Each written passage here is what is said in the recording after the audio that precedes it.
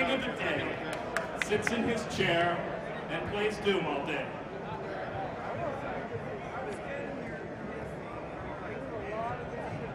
Three, 4, 7, 9, 5. Yes, Victoria! Come on up!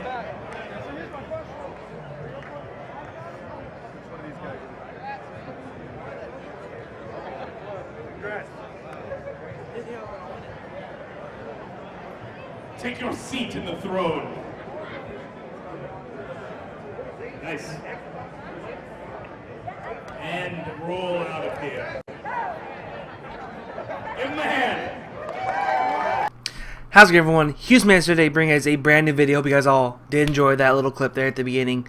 So basically what I'm going to do is just tell you guys how the event was for me. Personally, I thought it was probably the most fun I've ever had going to an event. This is my first, you say, convention that I've gone to that's basically just for gaming. It isn't a big, like, fair with a convention in it or a little center or anything. But Quakecon 2016 will definitely go down as one of my favorite events that I have been to, and I look forward to going to many more Quakecons down the road. So you guys can see here behind me, I actually got the DX Racer chair. This thing is extremely comfortable, and I still, every time I like walk in my room or wake up or like, you know, look at it, I'm just like, I won that. I won that out of one ticket. Okay guys, I want to tell you this. I had one ticket, I had one single red ticket that I got from playing Doom Deathmatch, and the top 3 players got some tickets. You know, first place you got 2, you got one put in for a drawing, and then another one put in for another product, and then second and third got another got a ticket as well to put into them. And so I got mine. My brother was telling me, "Oh, put it in for the 1070. Put it in for the 1070." Everyone wanted the 1070. That's what it was. Everyone wanted it. You know, that 1070 is a very, very, very, very, very good graphics card. There's also a custom painted Xbox One, which I have an Xbox One. Didn't need it, and I you know, my computer is really, really good as it is. I really enjoy it. You know, I like my computer, so I was like, you know, I'll just put it in for the chair. Now, I've always wanted a DX Racer. I always have. It's my colors. It's something that I've always wanted. And my brother's like, oh, you know, you should have put in for the 1070. I'm like, oh no, it's fine. It's fine. So then that was at like 2 something. Went, walked around for a bit. Lost my ID actually. I lost my driver's license somewhere in Dallas. Don't know where it's at. But I got that actually replaced today. Got that all taken care of. We then went and watched some. We went and watched the attendee exclusive viewing of some Dishonored 2 gameplay and a new game called Prey, which is coming out next year. It looks pretty cool. It's something I'll probably look into possibly getting. Then we went back into the little exhibitor area, and it was we were just trying to kill some time because I was waiting at 5:45. They were doing the drawing for the Doom prizes for that day, so I was like, you know what, we'll just see how this goes. You know, we were walking around, killing some time. I played Strafe, which is an amazing indie game, very, very fun. Testeractive, which is another game. You can check them all out. You could probably just look them up on Twitter.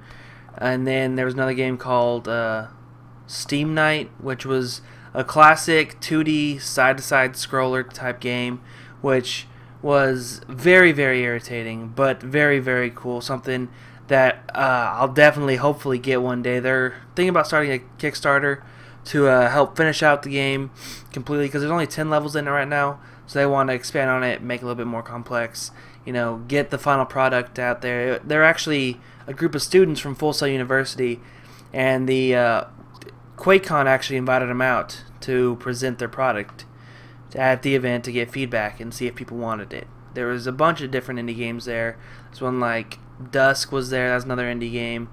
But a lot of, surprisingly, there were 2 games, Strafe. There were 2 games, Strafe and Dusk, which were very Doom-esque, old late 1990s style graphics. You know, early Quake days graphics that you played, and they were a lot of fun. Strafe, I was playing it really, I was like just playing like crazy. And then I started accumulating a crowd because I was going a lot further than some people did. I actually got to the next level, and there's no like real checkpoint because once you die, you die. There was no life system in this because the game isn't Strafe doesn't come out till next year, and it was just sort of a demo to let people see how it is, and it's a lot of fun. Definitely something that I really did enjoy.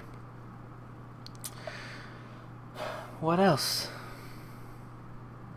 Oh yeah, like I said, we were walking around killing time, and another drawing which was at 4:30 that me and my brother had tickets for. We went up there, and he won a power supply.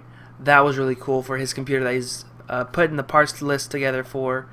I'm actually giving him one of my old graphics cards because I have no use for it, and the resale market for graphics cards isn't all that great because once you really use them or you use them for a certain period of time, the wear on it, people want have a fresh card and not have to worry about having possibly a bad card showing up. So the resale market isn't that great, especially for last gen cards or well, I guess it would be not last gen but the gen before that cards, which is insane because I spent $210 on a graphics card then, which is only worth $100 now, and it still plays Battlefield 4 amazingly. But that's how it is. Got a lot of cool games. I played Elder Scrolls Legends, which is actually, I have some cards right here. I haven't opened them, but they are a lot. This is a very, very, very cool card game. There's like a campaign in it. It's not just all online based, so it's definitely. Sorry, I'm a little sweaty, guys. It's hot because I got my door closed so I can record, so it's quieter. I'm actually getting a little warm, and the camera looks weird. I'm not using my iPhone. I'm actually using my Logitech C920. I don't really use it all often for videos unless I'm doing like a face cam, like I am right now.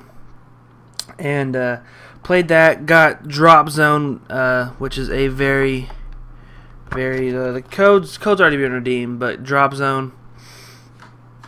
I got closed beta to that one. It's pretty cool as well. I enjoy that.